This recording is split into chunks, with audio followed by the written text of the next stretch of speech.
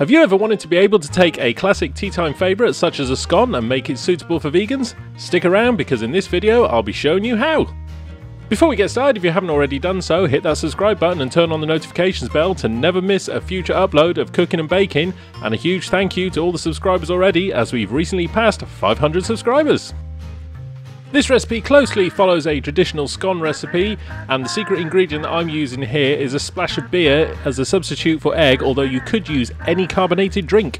Traditionally you'd use butter for the fat content in the scones, but to make it vegan we'll be using margarine instead. Just check that the margarine that you are using is definitely suitable for use in vegan cooking.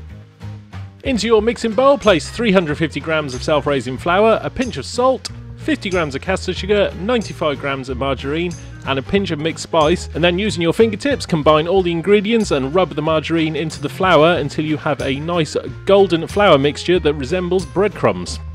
The next stage is optional, but I do like to add in 100 grams of sultanas to make fruit scones. The next step is to add in our 1 teaspoon of baking powder and then add in 150 millilitres of beer or ale of your choice. I've used a locally sourced beer to me that has a nice ginger and toffee hint, although if you didn't want to use beer you could always use a carbonated drink. Using a spatula, combine the mixture into a nice smooth dough. Once it's all fully combined you should be able to just tap your fingers lightly on top and the fingers should come away with nothing being sticky, and then at this point it's time to turn out onto the board and roll out our scones.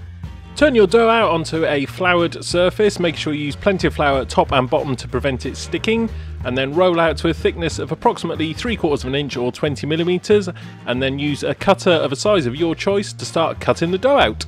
Once you've cut out your first wave of scones, you can bind back together the dough and re-roll a second time and cut out, but it is advisable to only do this once, as a third time the glutens that will have built up in the dough will make the dough a bit too tough when you actually try to eat the scones later on.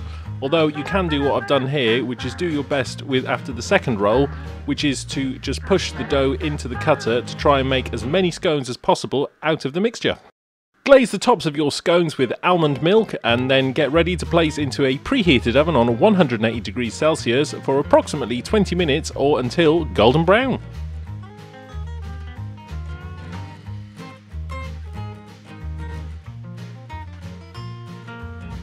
While our scones are baking away in the oven, we can make our cream substitute. Typically with a scone you would serve a clotted cream, but obviously as we're making it vegan here, we're going to be making a clotted cream substitute out of almonds, almond milk and caster sugar. Place all the ingredients into a food processor and then blend on full speed until a nice smooth creamy paste has formed. While that's working away, let me take this opportunity to tell you about a great thing called Buy Me a Coffee. Buy Me a Coffee is a great donation site where you can really help out this channel by donating the equivalent of the price of a cup of coffee. Not only will your donation help out this channel in future videos, you'll also have the opportunity to leave a message where you could even suggest ideas for the next video. If you would like to support the channel, there's a link in the description. Your donations would be greatly appreciated. Keep the food processor on until your almonds have formed a nice creamy paste. You may need to open and scrape down the inside of the mixer as some of the almonds may splatter up the side.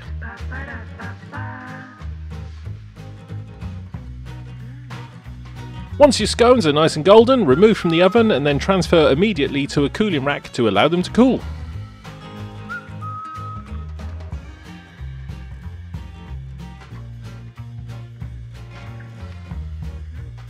Now we've come to the stage where we're ready to serve the scones. The first thing we need to do is take a serrated knife and slice the scone in half laterally.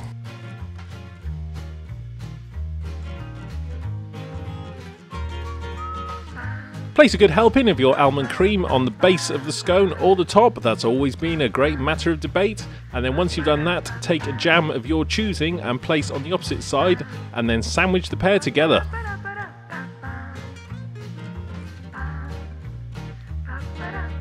If you have enjoyed the video so far, why not give it a like, leave a comment down below and consider subscribing to never miss a future upload.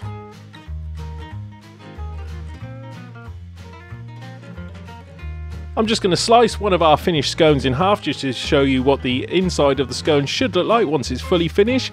But now is the time to get on the kettle, make a cup of tea, sit back and relax with our fully finished scones.